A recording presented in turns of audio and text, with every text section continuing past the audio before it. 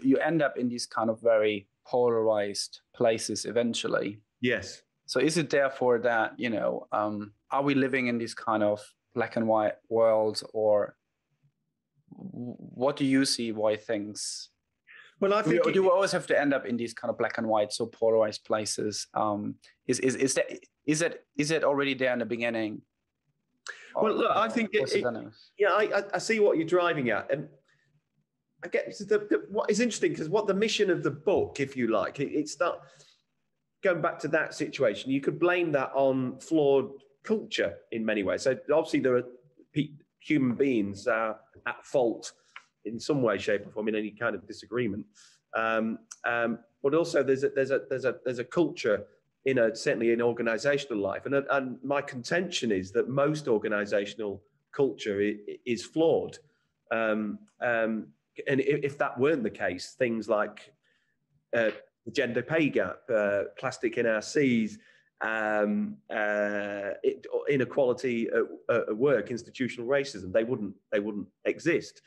But the thing, of course, is when you bring lots of people together with lots of different opinions and conflicting cultures and different cultures, then in a way you're seeding the potential for conflict in many ways, aren't you? But here's the thing: if you want to change the world in some way, shape, or form, then you're going to meet, aren't you, lots of people who disagree with your worldview.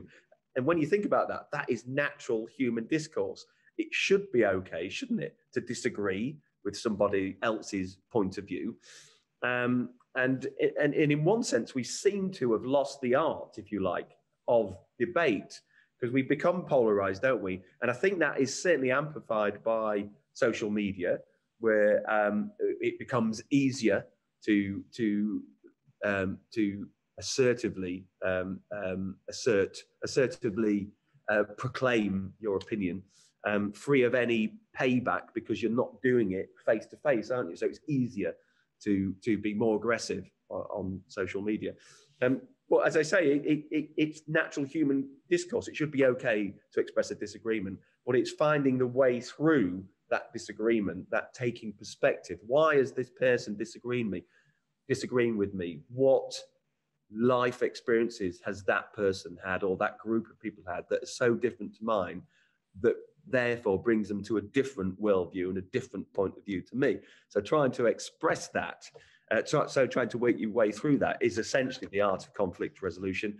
It's the art of negotiation, isn't it? So